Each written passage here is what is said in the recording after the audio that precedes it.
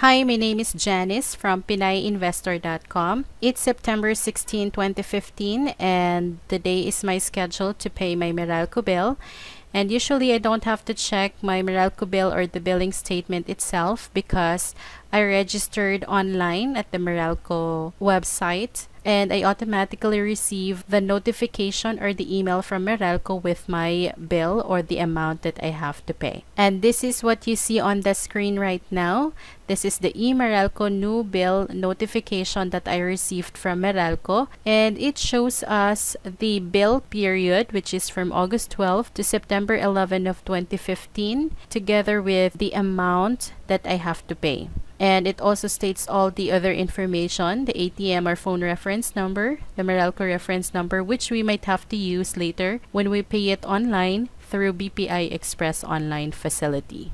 Since I'm going to use BPI to pay for my Meralco bill, I need to go to bpiexpressonline.com. This is the site, and I need to click personal login to access my account.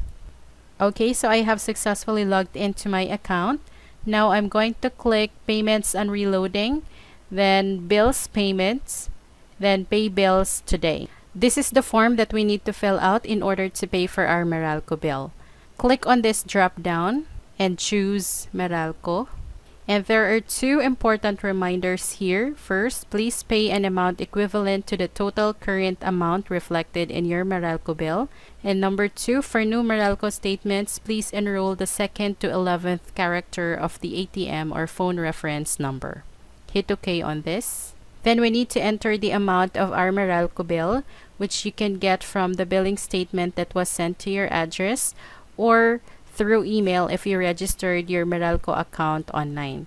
And since I have it on my email, I'm going to copy this amount and paste it here. Then we need to choose the account where the payment will come from. If you have more than one registered accounts here, then you have to choose which account are you going to use to pay for your Meralco bill. After that, we need to enter the additional reference number, which is the last 5 digits of the ATM or phone reference number.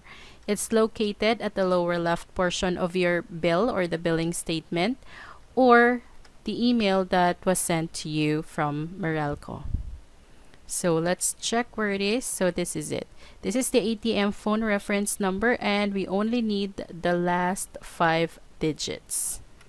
So I'm copying it and I'm pasting it here. For the remarks, I just usually type in the month and year of the Meralco payment. So September 2015 Meralco payment. But it's completely up to you whatever you want to write in here. But I suggest that you enter the information that will help you remember the transaction details. After filling out this form, just click Submit.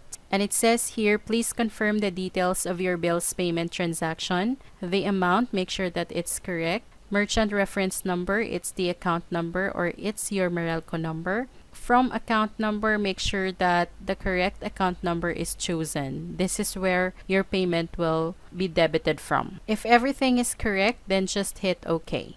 After that, you will receive a confirmation email from BPI regarding this transaction, and you can also check on your account if the correct amount was deducted from your current balance. That's all for now. I hope you found this video helpful. If you have questions or comments or any suggestions, please feel free to post them down below at the comment section. Please also don't forget to subscribe to my channel. It's Pinay Investor. And please visit my blog at pinayinvestor.com. Thank you for watching and you have a great day.